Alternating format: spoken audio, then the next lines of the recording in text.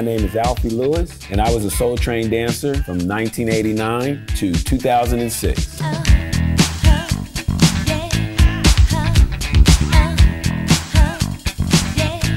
Just bust the move. My family is originally from DeWarty, Morovia, Pasadena, and we moved to South Central LA, and then we moved to Compton and Long Beach. My background, well, my mom said at 5 years old I had great balance, and she felt that I would be a dancer or a preacher. I grew up in my grandfather's barbershop and was dancing for free haircuts and making money, doing the robot, growing up in the Prince and Michael era, totally influenced by different artists, Lenny Kravitz, you know, from Diana Ross to Lena Horne, you know, just different people from jazz to hip hop.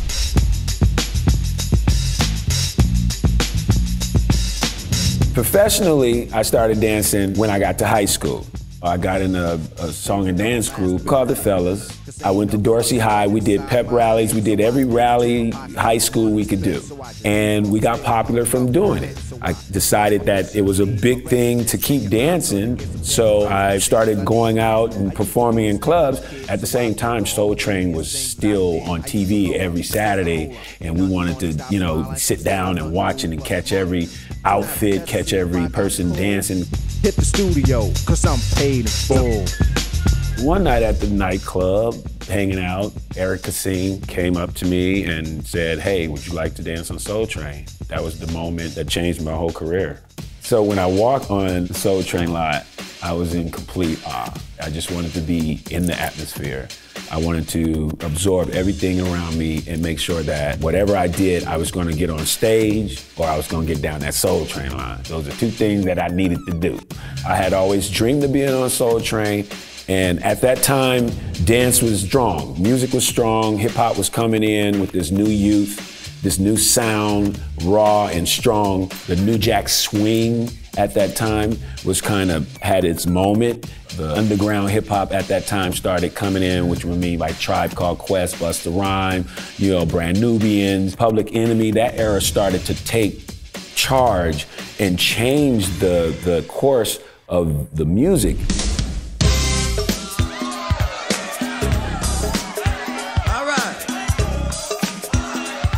My best memorable moment on the show is arriving to the stage. I mean, just when Eric was like, "Alfie, Al Boogie, to the stage, to the riser." Every time I showed up, you know, I took over Lusky, like I took over the elders and tried to keep that same feel and energy going across the stage because they accepted me, and I felt good about that.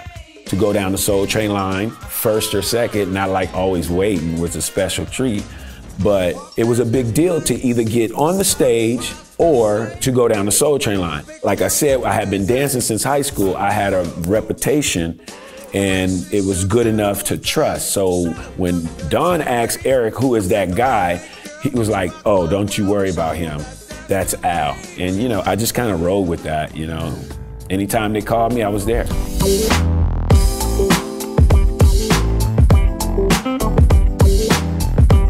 As I was dancing on Soul Train, I had the opportunity to work with a lot of different artists like Yo-Yo, Belle Biv DeVoe, Ray J and Brandy, Will Smith, Mary J. Blige. You could find me on Janet Jackson's That's the Way Love Goes. I'm the guy on the couch. And the list goes on. I mean, I can go from the Loonies to, you know, Snoop Dogg. Soul Train brought me a storm of great moments. I used to live downtown, 129th Street, Convent. Everything's upbeat. Being on Soul Train helped me a lot because I was able to travel the world, work on some of the biggest stages. I toured with a lot of great people. Soul Train was so helpful to my career. It actually took me to where I'm at now. I'm doing fitness and I'm still traveling. I've worked with Blue Cross. I've taught kids over different countries. It's opened so many doors that I still hold that very special thing in my heart that Soul Train had brought me, that magic.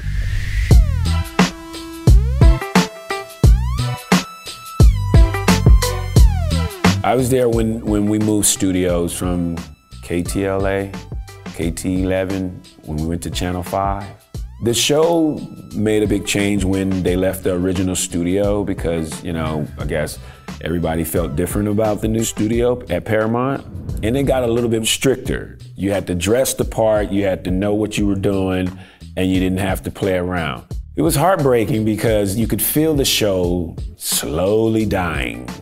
And then you hear rumors and Don's not doing so well because he wants to get rid of the idea, whatever, he wants to sell it off, which was a fine idea if someone's gonna take the show and do something even more great with it.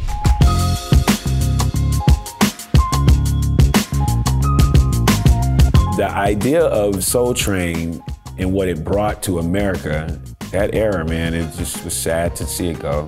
It gave everybody that confidence into whoever you thought you were going to be. It helped build that self in you and give you motivation to say, you know what, I can shine like a star and create my own vision.